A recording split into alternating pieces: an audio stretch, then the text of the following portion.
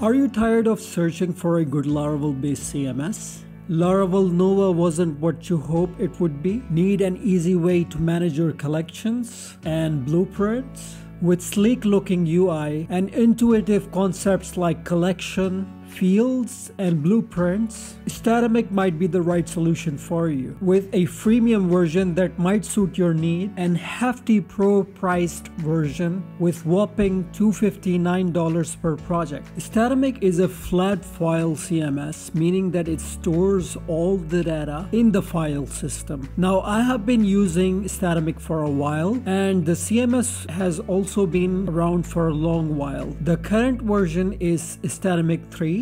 We are going to explore it and see how it can make our lives easier. So this is their website, kind of funky, and it gives you a glimpse of what do you expect from the CMS. And if I scroll down, basically they are positioning this CMS for all sort of different roles. So it can be used as a writing and publishing platform as well as a suitable solution for the business website. It claims to have a great developer experience as well. And if we scroll down, it gives you a glimpse of what kind of templating language does it have. So Statamic has something called Antler, and it's kind of similar to Laravel's Blade, but I guess it's more easier to read. And then they have something called blueprints and field sets.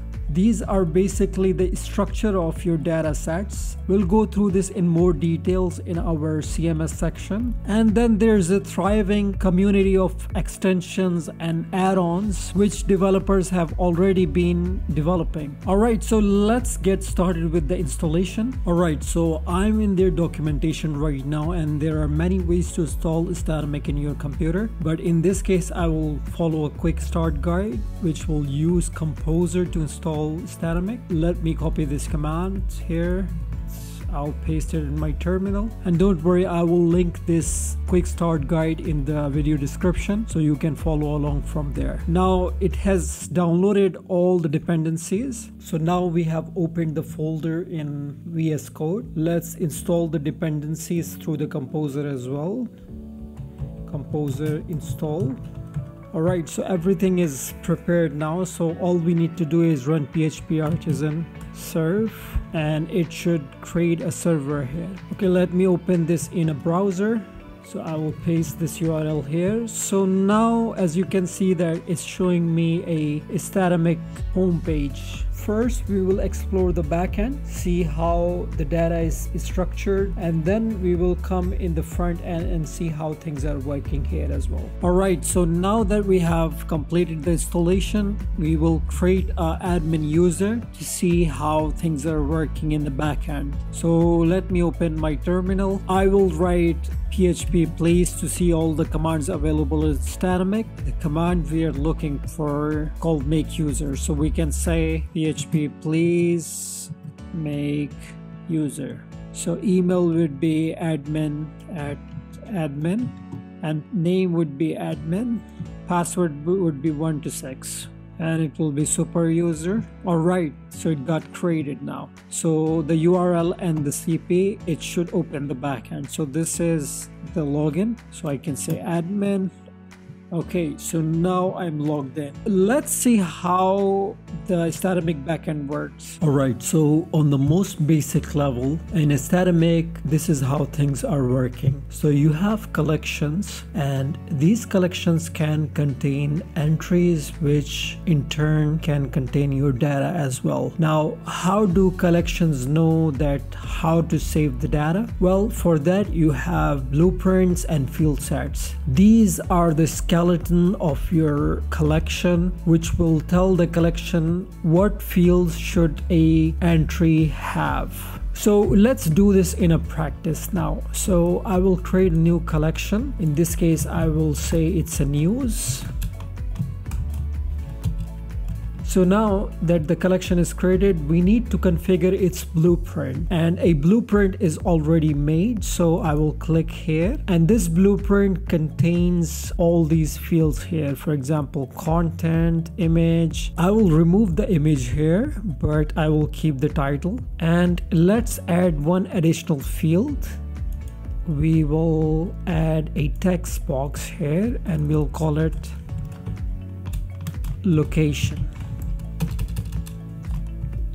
We'll keep rest of the fields as is, and I will save it, and we'll save the blueprint as well, and then I will go to the collection and click on the news. So I can create a scaffolding here as well. Let's create an entry now. So I will create an entry. So as you can see that these are the fields that were added in the blueprint, so they are appearing here. Let me add news 1, description, and then I will add a date and I will say New York.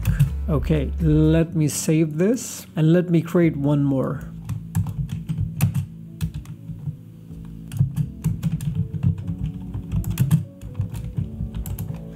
So now that we have created these two entries, let me just show you what are the different field types here. So again, if I click on the news blueprint, you can see that there are wide variety of different fields here. I think they have such a wide variety that they can cover everything most of the time, and if it doesn't, then you have different third-party fields as well from the developers. So let's go to the front end now and see how things are being rendered. So we have this blank page in the home page. So if I go to my code, there's a home template. What I will do is I will paste this here. So this is Antler's template. What it's doing here, it's looping through news collections, and within this loop we get the access to the fields that are within the blueprint. So in this case there is title and then there's date. Okay, let me save it and then go to the front end, and as you can see, both of the news items are being rendered here. Let me see if I can place a break here just to break it down a bit. So I can say break.